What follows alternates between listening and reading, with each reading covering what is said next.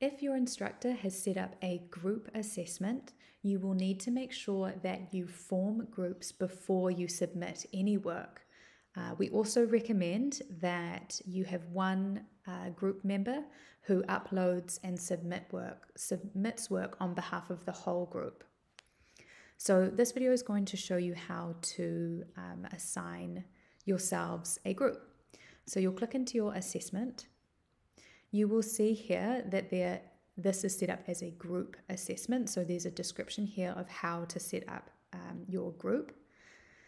Select the button Add Group Members. You'll search for the members of your group and select them. And select Save here.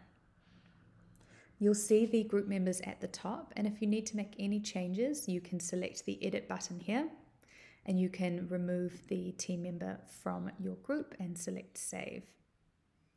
So once you've formed your group, you want to go ahead and submit the work and upload the work and submit it here for evaluation.